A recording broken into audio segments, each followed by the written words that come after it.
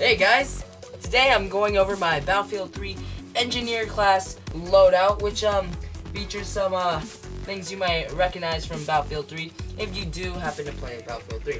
Now you can see I'm starting off with my MP5 Echo 1. This is a RI gun. It's an AEG. This thing has some things I modded onto it, but I took some of that off, and I wanted to keep this pure today to the G53 from Battlefield 3. And along with that, I also have my KJW M1911, which I love to have because that's my sidearm while I'm playing Battlefield 3 all the time. Never leave without this. Alright. I have to put it in my dump pouch because my actual holster is too small to actually fit on this thing, the loop at least. So I have to fix that, maybe do some stitching or whatnot. Yeah. Alright, now on to my headgear. This was actually the thing I had most fun playing around with.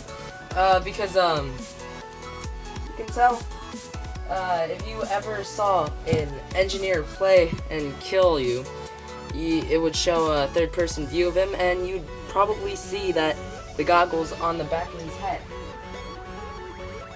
Now, I added that to that because I'm not going to be wearing my goggles. I'm going to be wearing these babies, which I'm going to take off now because they're not actually in Battlefield 3. You can see my patches, Task Force 141 and the Punisher patch. You can also tell I'm wearing a Combat Schmog, made in the US. This isn't authentic.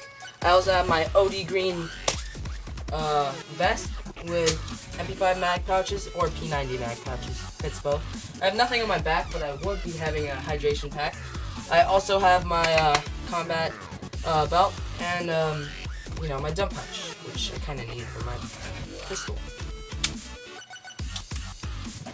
Along with that, I have ACU BDUs, which I don't know, they don't look too good on me. I rolled them up. Hopefully that helps. But also my combat ACU cap. Yeah, guys. Thanks for stopping by. Now you best be on your way.